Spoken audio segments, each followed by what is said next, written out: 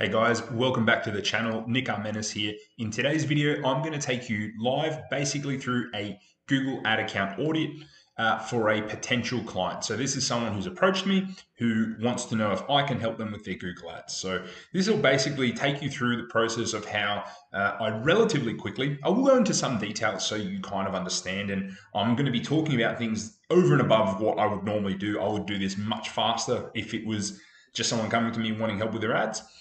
And I do have a template I follow when there's paid audits. So if it's a paid audit, this is an audit that, and I don't often do this a lot now. I mainly only do paid audits just because it does take some time to really delve into a lot of things if someone's really interested. But this is just top level. Do I think I can help them? And then as part of the paid service, I would include a paid audit, right? So if I'm going to be taking them on.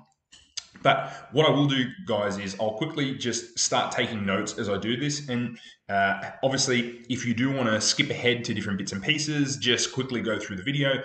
But if you are interested in what goes on in my head when I'm auditing, stay tuned. So first and foremost, guys, I will always look at the website. In this instance, this is a business called Trikebike. And what I'm going to look at is their website, their Google Ads, and their Google Analytics. I've bunched them together, but just a really quick look at what's going on in this business and do I think I can help them. So first and foremost, I will look at their website. As you can see, their website is not up to standard to run digital advertising. So this straight away would go to me. Straight away, I'd be going, okay, now I'm going to have to tell these guys that their website isn't up to par. It's not up to scratch. One big part is it just doesn't look professional. In particular, their major issue is the images. The images and the overall layout. I mean, the logo isn't too bad. Is it their ideal customer and things like that? Like, we won't go that deep, but probably not. At the end of the day, people are still likely to be able to buy on this, and we'll go through that and quickly check that everything's kind of working. But because this is quick, I'm just going bang. Straight away, I go, this is not up to scratch. Look at these images. This is what's going to be coming up in my Google shopping ads. And straight away I go, it's quite a sparse looking website. I would normally click this video and see, but straight away I go, it's probably not the greatest video either. Can't be used in other forms of advertising probably, but I believe they actually are using it. And straight away, like, look at all these images. They're blurry. None of them are the same. They're all different. They're clearly not professionally shot images. And just the website just is a little confusing. All the products are just all over the place. Maybe we go to shop and just have a quick look. And this, I guess, is a collection, but again, a little bit, well, here's all the different collections, sorry. Okay, they've got electric ones as well, which I imagine is probably the more exciting area. And I go, okay, maybe this is an area that might do okay. But again, all these images are just so blurry. Let's actually click on an individual product and see what the product page is like. You know, the title, I guess, isn't too bad. Probably could expand on it for Google Ads. So I'd straight away go, okay, probably not the greatest title or description. I guess the good thing about the descriptions, there is quite a bit of information here. They've got some specs. I do like that there's plenty of stuff. So one good thing they do have going for them is that basically their descriptions and their descriptions and what's in here, there's quite a bit of information. If I was a buyer, I probably would have enough, just really top level. Here's the thing, they do have some professionally shot images, so I'm not sure why they don't use them as the core product image. So, well, okay, my notes are going to be as follows, guys. So this will be to conclude the website. Website overall requires an overhaul to appear more professional and legitimate. This would help greatly improve the store's conversion rate and build trust with customers.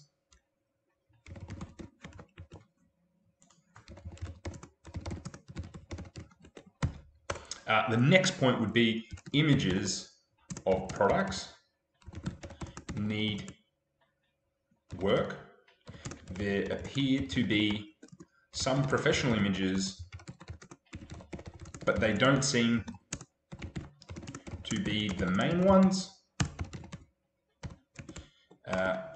further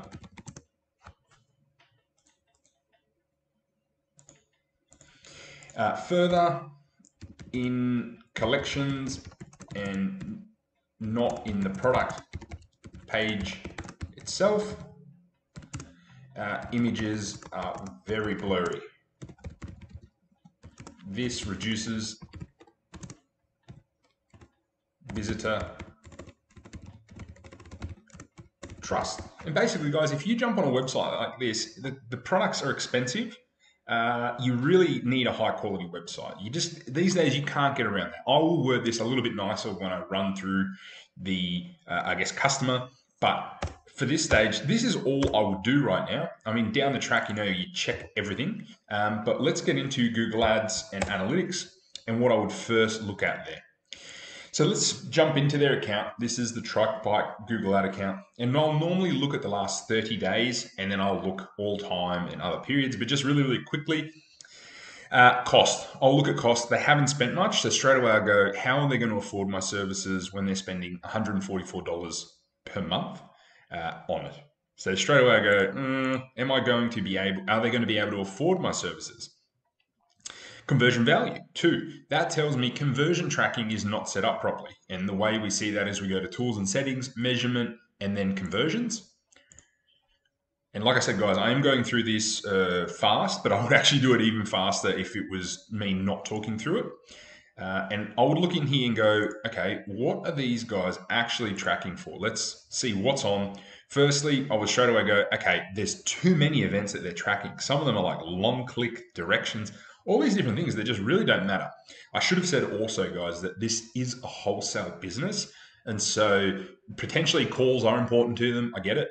But their main purchase event here has nothing. And then this sales default profile has 8, but the value isn't being tracked. So for e-commerce, value being tracked is very, very important. So I'd straight away go conversion tracking not properly set up, need to be tracking the conversion value.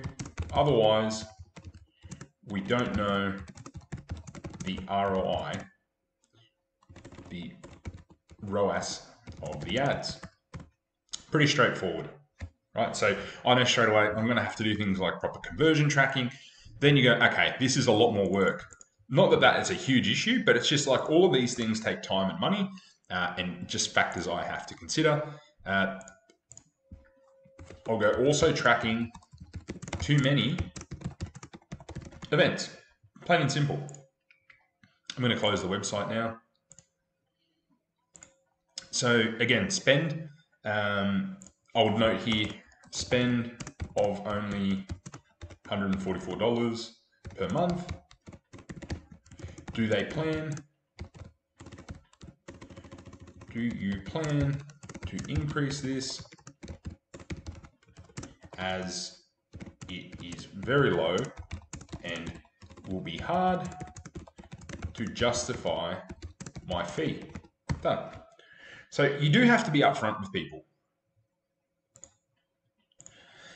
Because otherwise, like I don't want to waste my time. I don't want to waste their time. I mean, the one good thing that here I go, okay, the conversion, we don't know what event it is, but the cost per conversion at the moment is $10.30, which if it's calls and stuff, I don't know, maybe it's expensive. It's probably not. $10 a call for a bike like this is probably pretty good.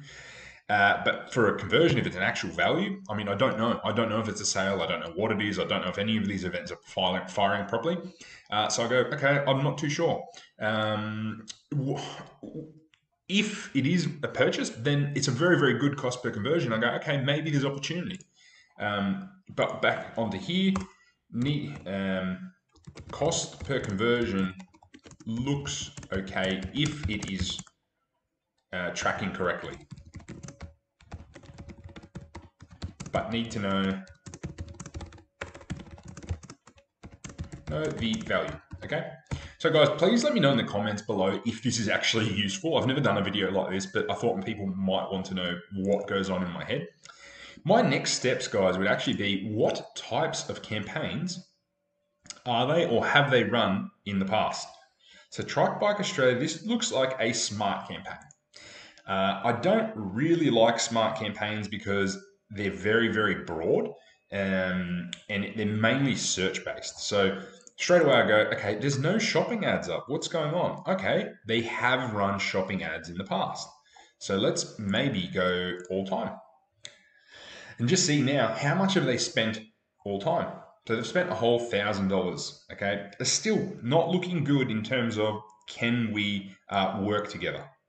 So we're now going to look at the smart campaign, this smart shopping campaign they appear to have run, and I know that because it says it there.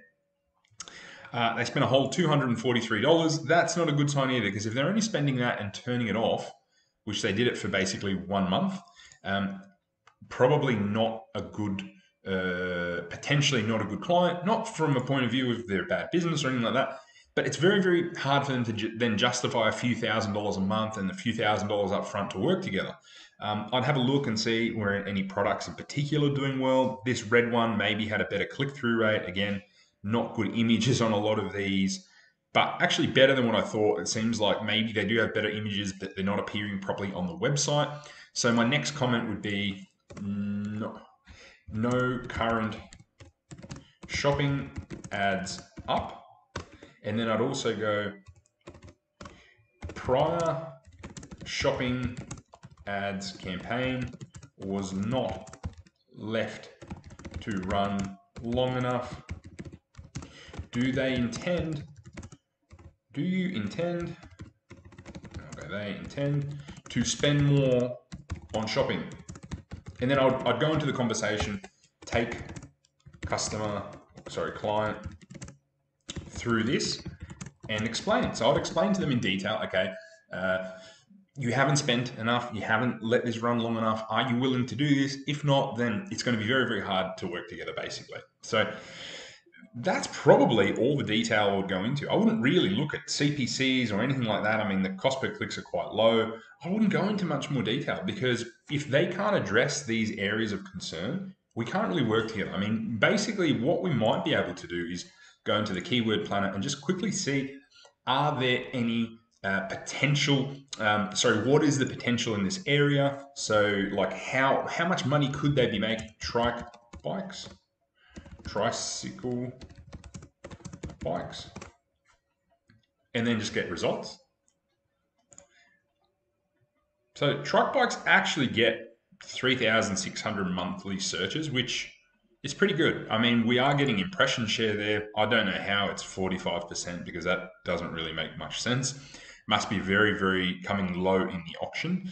Yeah, look, there is some electric tricycle. There is definitely search volume in this area. And then we could also type it into here, into shopping and see what's coming up. And that's where we go, okay, maybe the search volume is inflated because maybe it's mainly kids' bikes that we're actually looking at here. And I'm not sure, maybe their products are too expensive as well. And that might be a no. Products may be expensive, but would need to further analyze because you need to understand with shopping and with e-commerce brands, you need to understand what they're selling. If they're selling a premium product, then that's fine. There's no issue with that. I've got clients that are selling premium products and you just need to get that across. And if you don't have the professional images, you're never going to, because at the end of the day, the electric ones, people know they're going to be expensive, but the non-electric, well, they can't be in the thousands of dollars. People won't pay that. The thing about this business, though, that gives it some kind of, redeeming quality is it's in an area that I know. It's close by, like it's not too far. It's in the same city that I live in. And obviously they're doing well enough to have a storefront and have a shop and what looks to be a warehouse. So I go, okay, maybe we can work together. My main thing is I would need to kind of explain to them what they can expect, things like that, what the opportunity is, and kind of sell them on that. But I'd be honest, this is what it's going to cost. This is what I think you could make. You're probably going to need to stick to it for 3 to 6 months, or we're not going to see any kind of major difference. But I definitely think that this is one that, as long as they're able to support the inventory, the ad spend, and my fee, then we probably could work really well together. But really top level, this is the sort of stuff to look at when you're looking at a Google ad account. And I mean, you can delve much deeper. Before I go, I'll quickly take you through the analytics account. They get a reasonable amount of users. I guess it's not huge. So I'd probably like to, in detail, go, where is this traffic coming from? And to work that out, we'd go to acquisition, all traffic, and then channels within Google Analytics. And then we'd have a look at probably let's just go the last 30 days, and maybe we'll go further back after that. And look, they rank really, really highly organically, and they have quite a decent amount of time spent on site. Again, it doesn't look like e-commerce is properly set up here, tracking. And then paid search is a very, very small area. Looks like most of the paid search is probably on their own brand name, given the average duration. And if they're getting that level of organic traffic, again, this is weird. Maybe analytics was only recently installed. Then potentially there is search volume in the space and it can do well. So that would be another comment I would put here. A decent amount, and it's not a huge amount of organic traffic, but there's some there. Organic traffic, potentially some real opportunity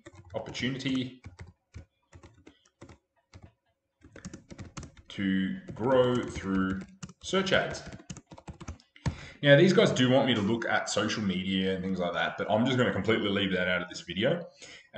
This is basically what I would kind of change it a little bit, maybe send it to them, and then either jump on a quick 2 to 5 minute phone call with them talking through it. This was a referral from a client, so I'm probably going above and beyond what I normally go.